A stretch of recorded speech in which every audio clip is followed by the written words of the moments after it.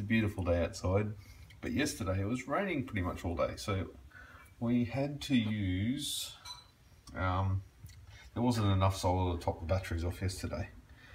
So the batteries have been properly hammered, probably worse than they've ever been hammered before. What's that one? So we haven't got much of a load there so far. Output active power 233 watts. The wife just finished cooking breakfast. But we've drawn down the batteries by 214 amp hours, and the batteries are still at 51.91 volts. How good is that? That's like 11 kilowatt hours. There's no other way of actually showing this. I mean, I've taken out max before is 335, but that's at 24 volts. This is at 48 volts, so it's double. So that's over 400 amp hours in the old scale. So it's definitely the most I've ever taken out of the batteries, and they're still cracking without too much of a problem. Now they're just starting to charge, but they've only got an amp going in, 1.5 amps going in, so I don't think that affects it too much, but that's still pretty cool. I'm very, very, very happy still with the way this is turning out. Maybe we just put on a quick load. I'll put the microwave on. Put it on for 30 seconds. And then we've got preparation's key here, Pete. There we go. So it's drawing 1900 watts. We go back to the Victron Energy. Ah, God, I can't see the screen and my mouse at the same time. Shitty screen capture. So it's drawing 40 amps, and it's just under. Wait a minute, we'll just put that on again.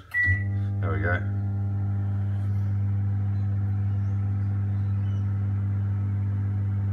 So they're drawing 40 amps from the batteries, and still at 51 volts.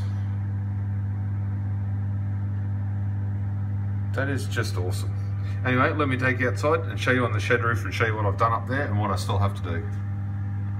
Okay, so basically up here, everything but this panel, this one panel here, and these two panels here, those three are in a string together. They aren't hooked in at the moment because I'm having problems with it tripping out the meter. But I've still got to pull it all apart again. I've got to move all these panels down. I'm going to actually hang them over the edge a little bit, which isn't going to matter because we don't use this space beside the house anyway. It's just, I've just got to do some cable management. I'm not happy at all with the cables hanging down under there.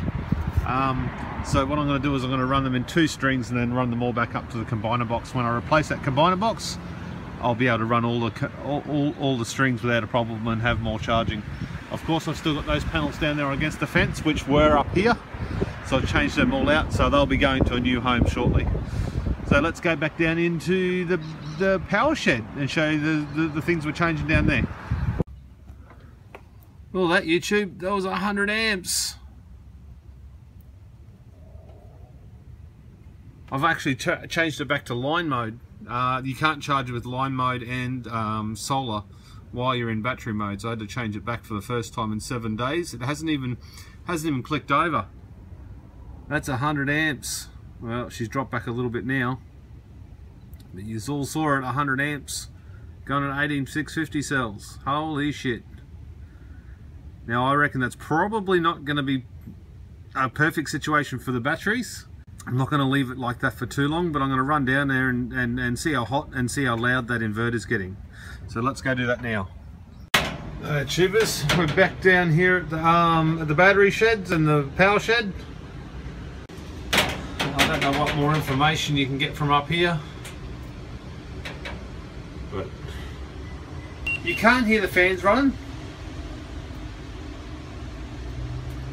And I fixed this, by the way. I worked it out. It was just dust all over the lens that was making it real shocking. So that's 34. If we go over the shed wall, that's 20. So 14 degrees. So she's cooler up the top.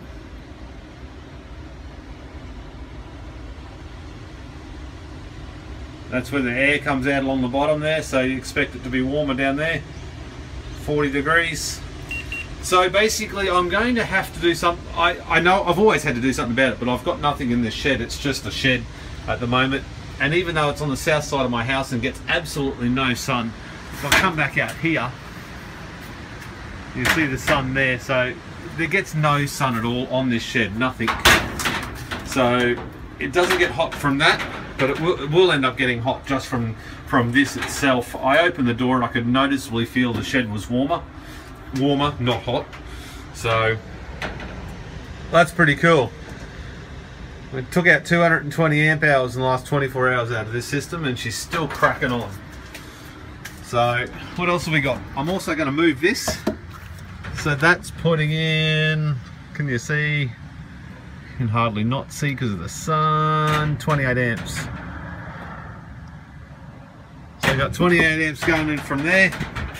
From those solar panels there, we've got another 15 amps, and all the rest is coming from the grid. Still doing 100 amps. Oh, where'd I put me little? Stuffed it in my pocket. Not that it's going to matter anyway, but there's no heat in any of those cells. There's no heat in any of the connections. I just went through it all before and tested every single. There was no really low, other than that one there, which we know has got an issue, and I haven't changed that yet. But there's no heat in any of the connectors or nothing. So I'm really happy with the way that's going, YouTube. It's great. I've had to replace this one. This fuse here, this has gone to a 50 amp. And with the sunlight there, you probably can't see that. There's 50 amp. Because the 16 amp one kept tripping, and I got to replace the one on the shed roof. But what I think I'm doing is taking this out altogether, because keep kicking things.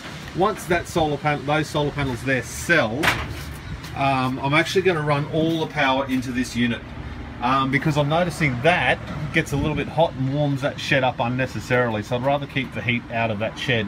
So I'm going to move all the power, move all the charging responsibilities to this unit, and then see how that turns out. Hey guys, so back in the workshop again, where it's not anywhere near as windy as outside.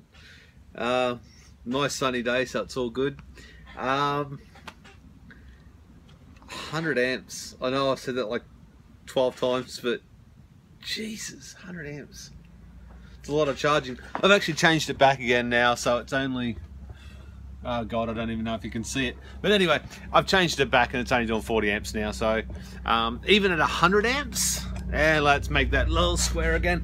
Even at 100 amps, it was only doing 0.625 of an amp per cell. I don't think that's bad for it at all. I was thinking maybe it was too high, but 0.62 of an amp per cell, I think it'll stomp that all day long.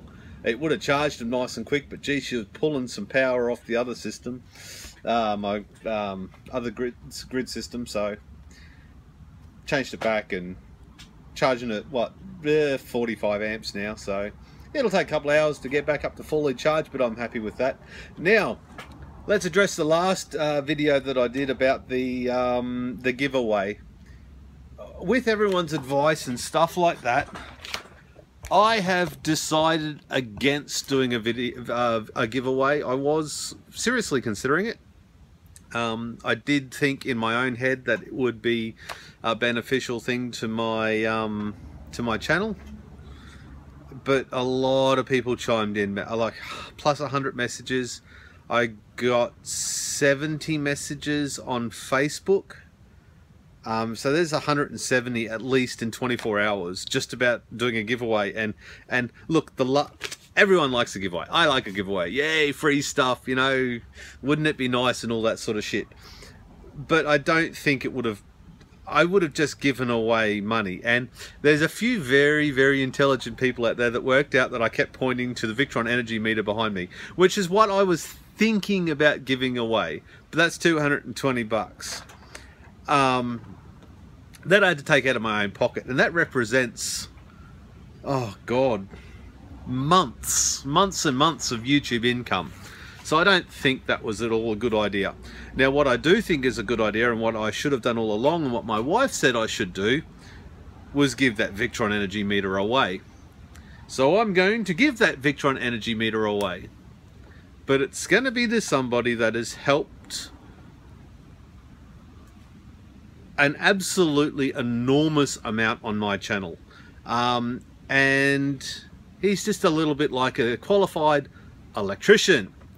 Yes, I can't say his name on here, but Mr. Sparky Man, that has helped me do so much stuff that I would have had to pay a lot more than for.